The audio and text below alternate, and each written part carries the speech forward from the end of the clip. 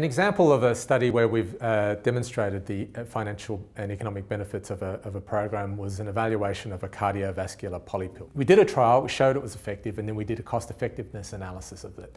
And what we showed was that it not only had short-term cost savings to the health system in terms of being able to deliver a cheaper medication each time, but also by enabling people to stay on treatment for longer periods of time, we were able to reduce cardiovascular risk and therefore potentially cardiovascular events and long-term hospitalisations.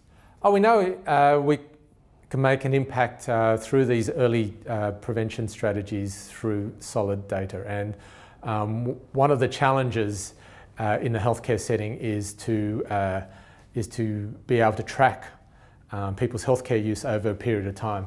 And in Australia, we're getting better at that. We're getting more used to routinely collecting data on people's healthcare utilisation, and that enables people like myself to be able to evaluate the impact of programs, not only in terms of the immediate health outcome, but the long-term costs to the health system. One of the challenges when we're evaluating prevention strategies is that often the costs of these programs are incurred up front and the benefits are incurred many years into the future.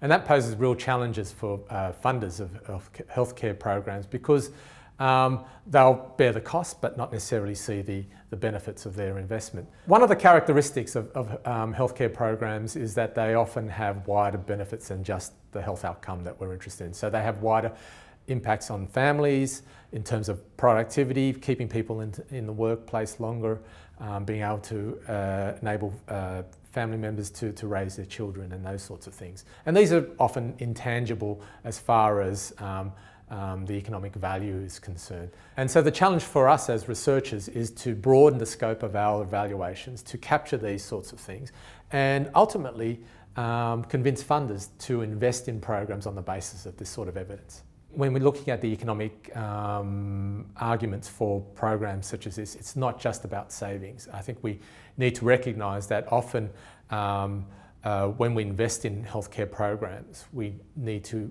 the objective is to achieve value for money.